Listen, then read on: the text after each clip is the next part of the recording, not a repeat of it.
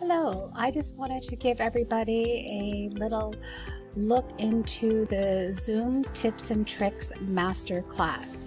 So what it's going to include in the training will be hold on 1 second, just gotta forward this and my mouse is not working. Let's look at the agenda. So we're going to do Google Drive app, and anytime you see a line inside any of the slides that you're going to be getting to take home, you just click it, and those are also going to be full videos. So there's over 1 hour worth of training that you're going to be able to take home after this, as well as the live classes, so I can answer your questions. So we're going to go over Google Drive, how to save it in your classes, and whiteboarding and how much fun it can be, and also how to instantly save pictures that you may be doing with your students and how you can use in a whiteboard effectively. Then we're going to go into virtual backgrounds. There are 3 ways to create customized virtual backgrounds or quick virtual backgrounds. You also have videos included with 3 links. We also are going to be doing screen sharing, and why should we screen share and how to screen share. Right now I am screen sharing in the Zoom application, and I'm using it as a PowerPoint in the back. It's a lot of fun.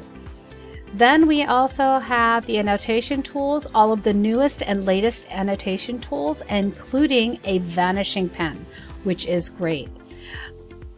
Video filters, studio effects, we'll quickly go over those and how to use them and make the class a little bit fun.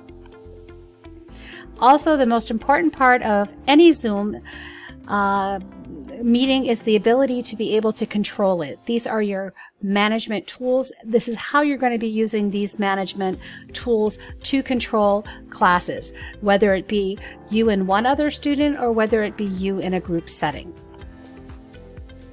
There's also the wonderful ability to have a breakout room, and those work really, really good with group classes and setting them off as they get to meet each other, and you can pop in and out of those classes. There's also polling, where you can get instant feedback from your kids by just asking them a couple of questions, and there's a video to go into more detail, and we're going to be doing that in the live classes.